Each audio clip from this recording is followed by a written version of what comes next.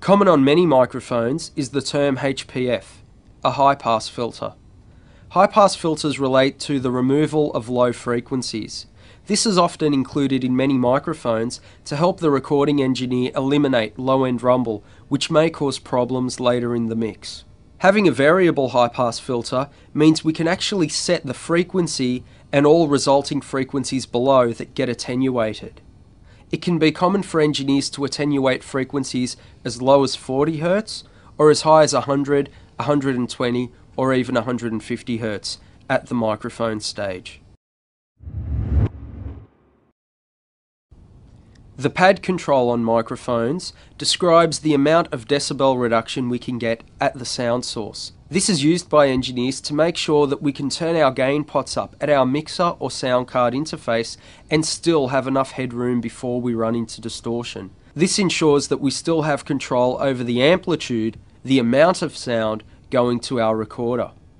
By not implementing a pad at a loud sound source, you can run into problems such as distortion if you want to turn the microphone preamplifier up. Some engineers use distortion as a creative quality, and again it's all about experimenting. You'll find a lot of times that slight distortion on a guitar amplifier actually works really well. The term proximity effect relates to the addition of low frequencies as we move the microphone closer to the sound source.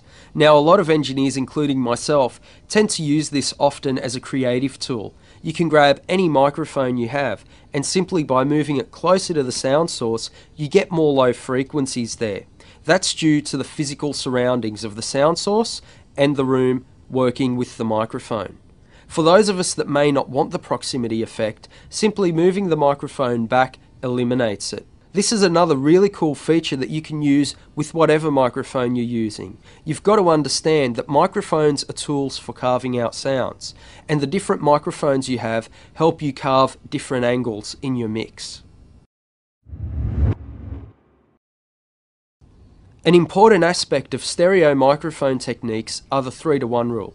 The 3-to-1 rule states that if you have one microphone that's this far away from the sound source, the second microphone needs to be 3 times as much. This is to ensure that we don't get any funny phase polarity issues. Some engineers like to play on the 3-to-1 rule and will actually move microphones into that region to get that polarity issue, to help them make an instrument stand out or perhaps hide in a mix. The term preamp stands for microphone preamplifier. The signal we capture and then convert into electricity at the microphone is not enough to accurately record it. So by using a microphone preamplifier at the top of our recording chain, we can actually increase the voltage. By doing that, we make the signal louder, and by making the signal louder, we get a true representation of it on our recording device.